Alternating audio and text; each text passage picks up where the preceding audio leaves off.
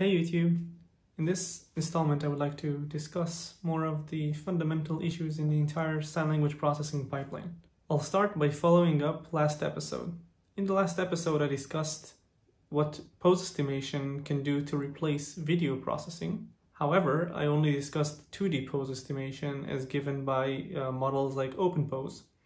The problem with 2D pose estimation is that signs that are the same can be interpreted differently in 2D. For example, if I'm holding my hand like this, I'm doing the number 4, and even if I'm turning it left or right or up or down, this is still the sign for number 4 in some sign languages. The 2D representation of this hand is different for each of these movements, although the 3D representation stays the same if we only look at the angles between every two joints.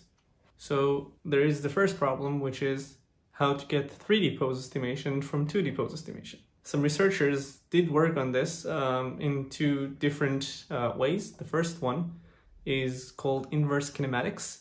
We know what a hand is, we know what the model is, we know what fingers there are and what's the range of motion. So the question to ask is, what angles should the hand be in such that it projects in 2D to that exact projection that we got from OpenPose, or to a similar projection.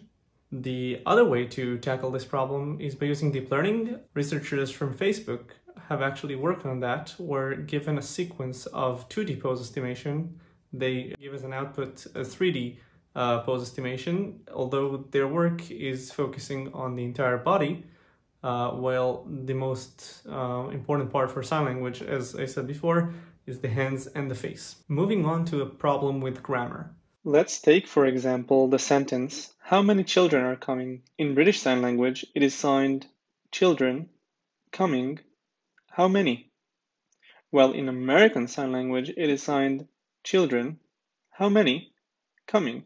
We must always take into account the grammar of the sign language and not signing like spoken grammar. Diving even deeper into this issue, there is a problem with hearing signers, where they, instead of taking the spoken language and translating it into sign language, they, for some small phrases, translate it into signed language. The difference is that they will just sign the sequence of words as it appeared.